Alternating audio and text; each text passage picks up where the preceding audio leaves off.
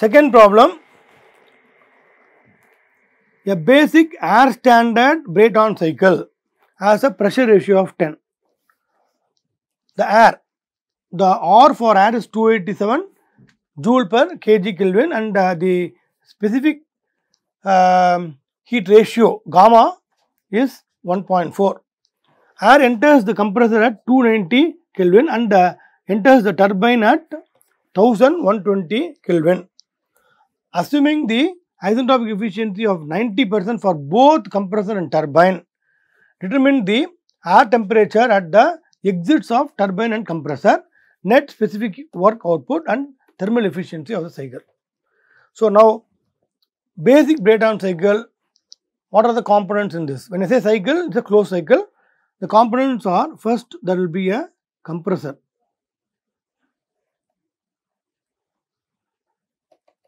air compressor, which is actually driven by a turbine, a gas turbine. But in the air standard cycle, it is only it will only use the air. Then what happens is the air comes in at, it is given is air comes in at a temperature of 290. So 290 Kelvin. So inlet, say state 1, this is 290 Kelvin, and this is compressed to pressure ratio. So this is exit 2. So now P2 by P1 equal to 10. That is the pressure ratio. Okay. So you can see that low pressure air at 290 Kelvin enters the air compressor. It is compressed to state 2, where it is the pressure ratio is P2 by P1 is 10 is given. The values of P1 and P2 are not known, but the pressure ratio is known. Now I have to add heat to this. So I will have a heat exchanger where heat is added. Say let us say Q dot H. The steady state steady flow. Okay. So some m dot is the flow rate of the air, m dot. Now temperature. So this is exit of this is actually state 3.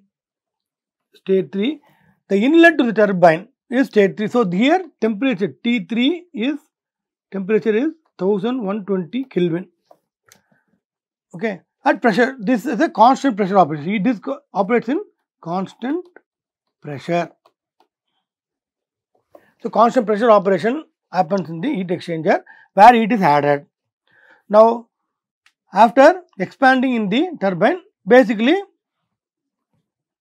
it's adiabatic. Compressor is also adiabatic and turbine is also adiabatic, and it comes out to state 4. Now I have to close the cycle. So for that I use one more heat exchanger, which is basically operates between low pressure. Here the pressure is P1. So here P1 equal to P4. Similarly here in this P2 equal to P3. This also operates at constant pressure. And you can see that in the compressor, pressure is increased from P1 to P2, maintaining a pressure ratio of 10. Similarly, in the turbine, pressure is decreased from P3 to P4. P3 by P4 is also 10. So that is P3 by P4 also.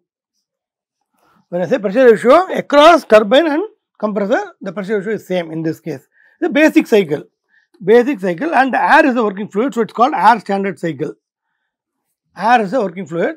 Heat is added, and here in order to cool this to 290 Kelvin, continuously it should be cooled 290 Kelvin at the pressure of P1, lowest pressure of the cycle. Here some heat has to be rejected. Q dot C is the heat rejected. Obviously, this turbine runs the air compressor, but also should produce some work, no. So that is this.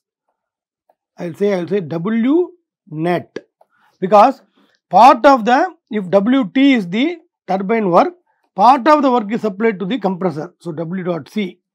So W dot T minus W dot C will be equal to net work which is coming out of the turbine which is used to run a generator, etc. So, this is the schematic of a basic Brayton cycle. Brayton cycle. Okay, now how to fix the states again? Because here two temperatures are given. The inlet to the turbine temperature is given, and inlet to the compressor temperature is given. 290 is the inlet to the compressor, and the inlet to the turbine is 1120. These are two temperatures given, and the isentropic efficiencies of compressor and turbine are given. Other than that, only the pressure ratio is given. The absolute values of the pressure are not known now. So, how to solve this problem? Here, I can draw the cycle. Let us only take TS diagram, which is very important. So, now the iso bar. Okay. So, for example, this is say P equal to P1 and this is P equal to P2, or I will say P equal to P3, here equal to P4. So, now this is state 1, pressure P1, this is 290, this is in Kelvin. Now, the operation of the compressor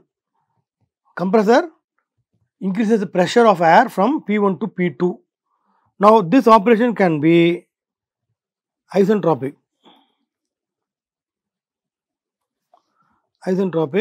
so leading to state 2s, or it can be an actual state 2 like this. Okay. Now, this compression, this is isentropic compression, this is the actual compression. Okay. Now, heat is added. Now, it goes from this, heat is added. So, in this process, Q dot H is added.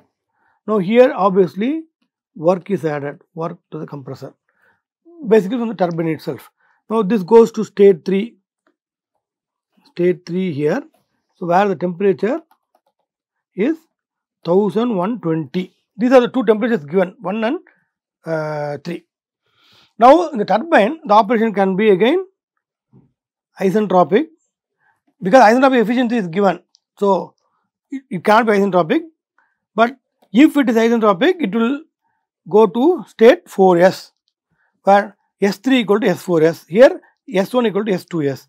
But since isentropic efficiency is given, the actual process leads to state 4, which is having higher entropy. You can see that when there is a irreversibility, the actual state entropy will be higher than the isentropic state entropy, which is the initial state entropy, like that. So, this is the closure of the cycle. Then here from 4 to 1, here the turbine develops the power, and here heat is rejected, Q dot C. So, this is the TS diagram of the basic Brayton cycle. Okay. So, this shows the control volumes involved, 4 control volumes: compressor, heat exchanger where heat is added at constant pressure, then gas turbine which actually does the work. Part of the work is supplied to the compressor, that is WC, and WT minus WC is supplied as net work. And in the condenser, instead of condenser, heat exchanger here, where the air is cooled back to 290 Kelvin. So, heat is rejected here. So, this is the Brayton cycle and TS diagram of that. Okay. Now, I have to fix the states. Obviously, fixing the state is one of the important thing. I told you we don't know the absolute pressure, but I don't need to know the absolute pressures also. I don't need to know the ideal pressures, absolute values of them. So, pressure ratio is given, but I need to fix the temperatures. Okay, I have the actual state basically 2 and 4.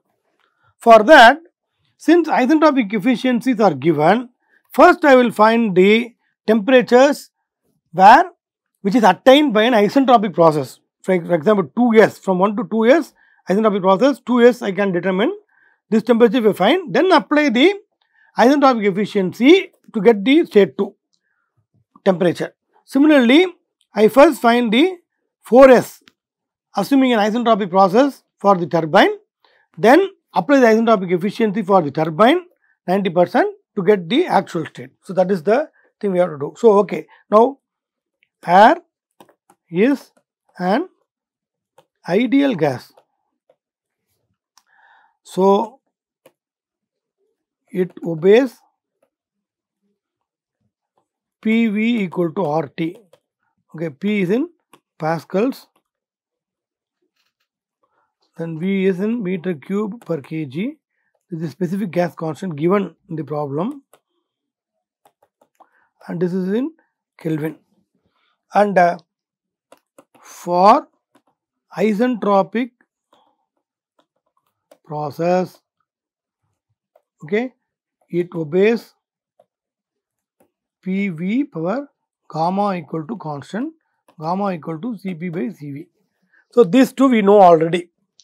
So, combining these two, I can find the pressure ratio related to the temperature, that is P2 by P1 equal to T2S by T1, T2S divided by T1 power gamma by gamma minus 1. So, this I can get when I combine the equation of state PV equal to RT and PV per gamma equal to constant, I can get this relationship, which also we know. So, similarly, I can write P3 by P4. We know P3 by P4 equal to P2 by P1, correct, equal to, I can write T3 divided by T4S power again gamma by gamma minus 1. Gamma by gamma is given as 1.4, R is given as 287. So, this is the procedure. First, I will find the isentropic exit state for the compressor, which is 2S, and for the turbine, which is 4S. Then apply the isentropic efficiency for these two. Okay. So, let us find these two temperatures first. Okay. Now, P2 by P1 equal to T2S divided by T1 power 1.4 by 0.4, which is equal to, which implies 10 power 0.4 by 1.4 equal to T2S divided by 290, which implies T2S equal to what?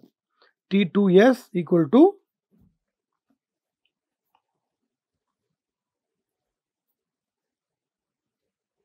560 Kelvin. Okay. Now, similarly apply this for the turbine.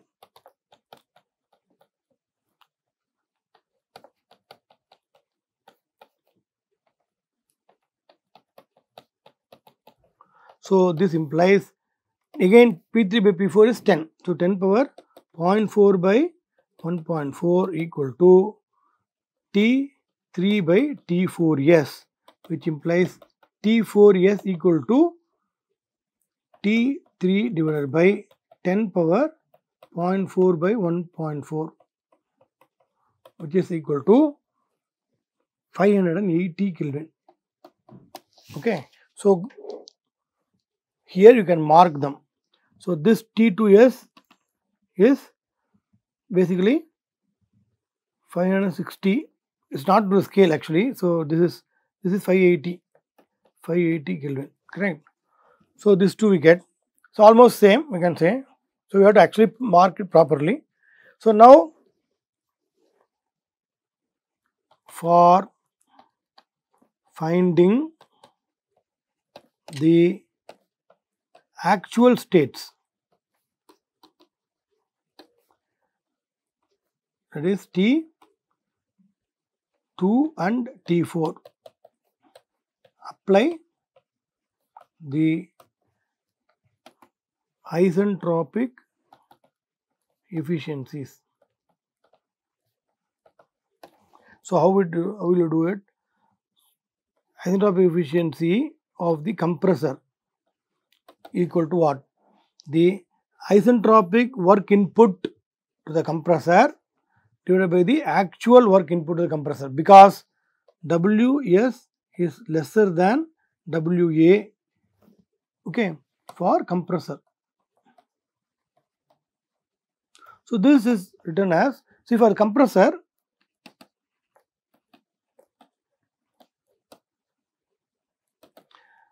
Q dot minus Wc dot equal to m dot into H2 minus H1. Okay, now ignoring Ke and Pe changes, steady state steady flow equation. So now this is 0.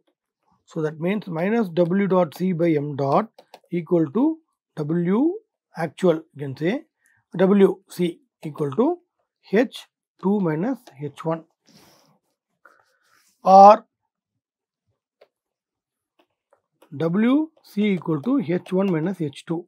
So you can supply that, write that here, H1 minus H2s divided by H1 minus H2. Okay.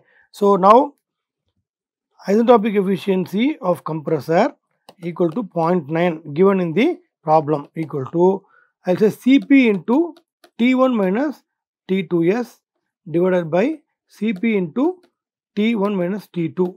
So assuming perfect gas, Cp is a constant, so Cp cancels. So this is equal to 290 minus 560 divided by 290 minus T2, which implies T2 equal to 590 Kelvin. Similarly, for the turbine, Q dot minus Wt dot equal to m dot into H4. This turbine is 3 to 4, correct? So H4 minus H3, which implies this is 0. So Wt equal to what? Wt equal to Wt dot by m dot, which is equal to H4 minus H3, or Wt equal to H3 minus H4. So isentropic efficiency of the turbine equal to 0.9 given in the problem, equal to H3 minus okay, here I have to write actual work by the turbine divided by the isentropic work. Okay, so because since Wa is less than Ws, okay, when there is a power consuming device like a compressor, in the isentropic operation, it consumes lesser power than the actual. So isentropic work input will be lesser than actual work input. For a power producing device like turbine, the actual work will be lesser than the isentropic work, and efficiencies always will have the quantity which is greater than the greater to be in the numeric denominator. So this is equal to H3 minus H4 divided by H3 minus H4s. So I can say 0.9 equal to T3 minus T4 divided by T3 minus T4s equal to 1120 minus 580 divided by 1120 minus T4, sorry, this is 580 and this is not known. So this is T4. Okay. So this implies T4 equal to 634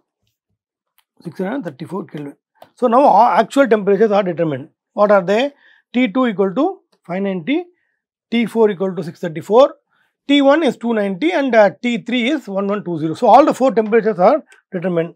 Now I can write the first law. Okay. So specific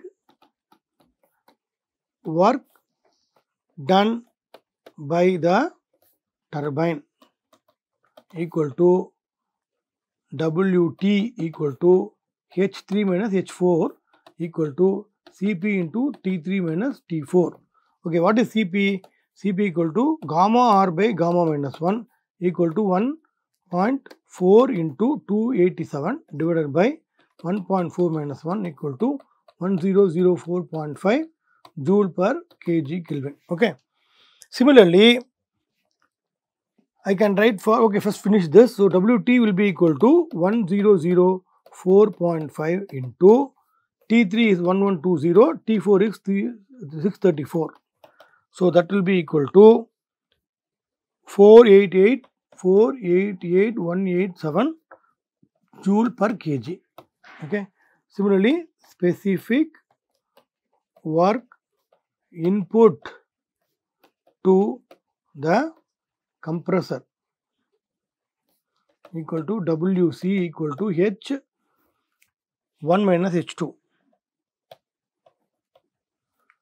equal to Cp into T1 minus T2, which is equal to 1004.5 into 290 minus 590, okay, equal to minus 301350 joule per kg.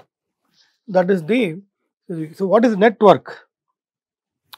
Net specific net work is equal to Wt plus Wc, which is equal to 488,187 minus 301350 equal to 186,837 joule per kg. So, now I want Q which is added. So, go back to this. I have found Wt specific by m dot, Wc by m dot. Now, Q dot H by m dot we have to find. What is H3 minus H2? Okay. QH equal to Q dot H by m dot equal to H3 minus H2 equal to Cp times T3 minus T2 equal to 1004.5 into T3 is 1120 minus T2 is 590, correct. So, that will be equal to 532,385 joule per kg. So, what is efficiency? Thermal efficiency equal to W net divided by QH. Please understand, I cannot neglect the, see, in the case of Rankine cycle, the pump work was neglected because it is very small. But here, compressor work cannot be neglected. You can see turbine work is 488,187, but the compressor work is more than 3/4 of that or 3/4 of that. So, we can neglect that. So, net work output by the heat supply, that will be taken into account. So, that will be equal to 186,837 divided by 532,385, which is equal to 0.3509 or 35.1%. So, that is the efficiency. So, these are the quantities asked. So, here first one is the air temperature of the turbine and compressor exists real, that is here T4 and T2. Then specific work output, and for calculating net thermal efficiency we have to calculate QH also. So, we calculate all the things and this is the answer.